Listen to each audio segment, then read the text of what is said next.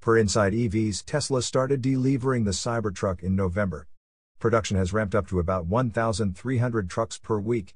Kyle Connor from Out of Spec Reviews has driven 15,000 miles in his Cybertruck. He tested the tri-motor variant, which has a manufacturer estimated range of 320 miles. However, Connor found the real-world range to be around 250 miles. The Cybertruck's 123 kilowatt-hour battery has the lowest range among rivals. The Ford F-150 Lightning offers 320 miles, Rivian R1T delivers 420 miles, and the Chevy Silverado EV leads with 440 miles. Connor noted a 2% battery degradation after 15,000 miles.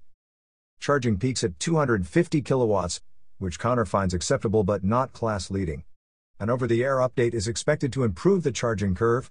The Cybertruck's bidirectional charging can send 11 kilowatts of AC power to a house, unlike competitors that require expensive inverters.